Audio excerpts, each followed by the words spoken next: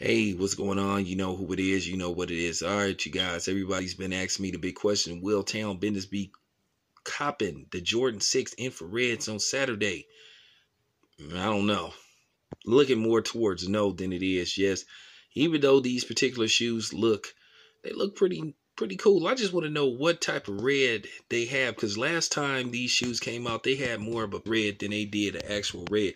Now people saying it's an actual red. It's not varsity red or dark red, but they saying it's the actual form of red. So we'll see. It's one of them shoes I have to see when I see them at the mall. People saying they're gonna sell out. Look, I'm gonna keep it 100. In most cases, I didn't seen sixes sit. Even these, I think won't. You know what I'm saying? Get sold out. I think there'll be spots you walk into and they'll have pairs in your size.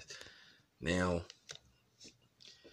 don't come back just in case they do sell out. Say, hey, Tail, you said they was, but I'm just giving a guesstimation. I'll be fair.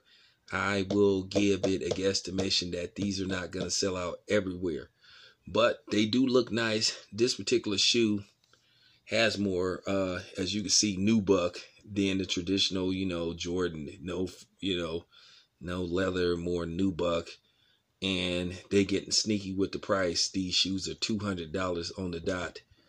They went from 190 to 200. So am I gonna be copping these? I don't know, but they look pretty cool. So we'll see on Saturday. If I do a shoe review, then that mean I copped them. So I'll get back to y'all anyway. I'm out.